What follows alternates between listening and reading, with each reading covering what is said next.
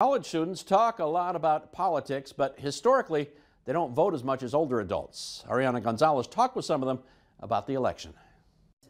Typically, students attending colleges outside of their voter precincts would vote via a mail-in ballot in the state of North Dakota.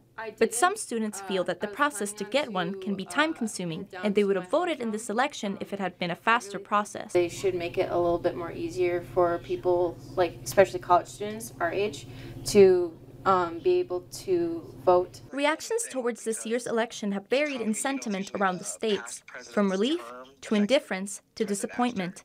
Some students have been speculating about what could have given President-elect Donald J. Trump the win. The Democratic voter turnout was horrible too, because I feel like the Democratic Party was trying to shift more right to appeal to more voters, and it obviously didn't work. So a common sentiment shared by some of the students was confusion about the measures proposed on the statewide ballot. I know about measure 4 and 5. Those are the ones that my class discussed, but I'm not familiar if there was another 1, 2, and 3. But as for measure 4 and 5, 4, I'm not, I believe that is about property taxes. All three students were more familiar with Measure 5, which would have legalized the usage of recreational marijuana for people 21 and over.